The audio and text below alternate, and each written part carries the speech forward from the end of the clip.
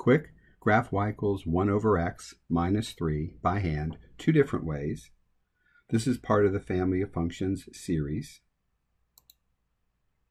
The first way is we're going to use what I call the reciprocal dance. We first need to identify the center point of the graph.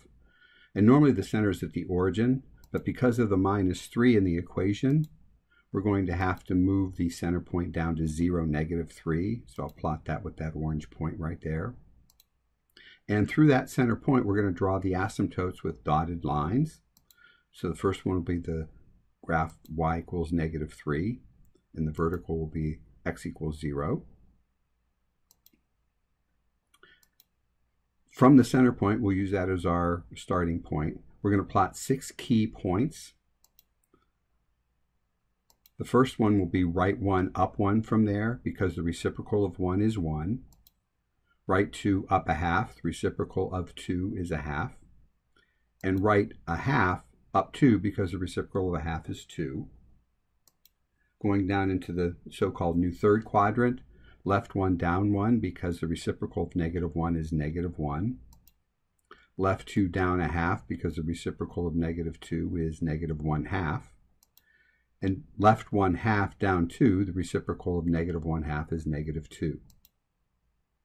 And now that we have those, we're going to connect those points with the two branches of a hyperbola to fit in with those asymptotes. And it looks like that. Comparing this to the parent function, y equals 1 over x, we can see that from the blue to the green, it's down 3 from there, down 3 from there, and down 3 from there. In fact, from all of the points.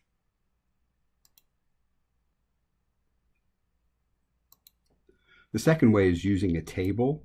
So we're going to use these 6 points in our traditional y equals 1 over x table. And we're going to subtract 3 from each of the y coordinates because that's what it says to do in the equation. So for the first one, a half minus 3, think of that as a half minus 6 halves, which would be -5 halves. So that would be right 2, down 2.5. 1 minus 3 is -2. So plotting 1, -2. And 2 minus 3 is -1, plotting the point 1/2, -1. -2 minus 3 is -5, so -1/2, -5. -1 minus 3 is -4, so plotting -1, -4. And finally, -1/2 minus 6 halves would be -7 halves. So plot -2, -3.5. Again, connecting the point, well, we'll draw on the asymptote lines as first. I think that would be wiser.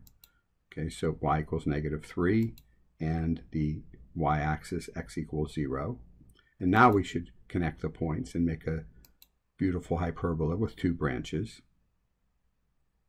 And we can compare that to the y equals 1 over x parent function.